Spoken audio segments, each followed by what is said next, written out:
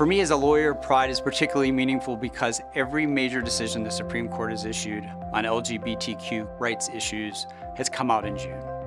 From the anti-sodomy laws, to overturning the Defense of Marriage Act, to granting marriage equality, and ruling that LGBTQ employees cannot be discriminated against in the workplace. Every single one of those decisions came down in June. As a Littler lawyer, I'm particularly proud of my firm being part of the amicus brief in support of marriage equality. So this June, let's be proud of how far we've come, but remember, there is still progress to be made.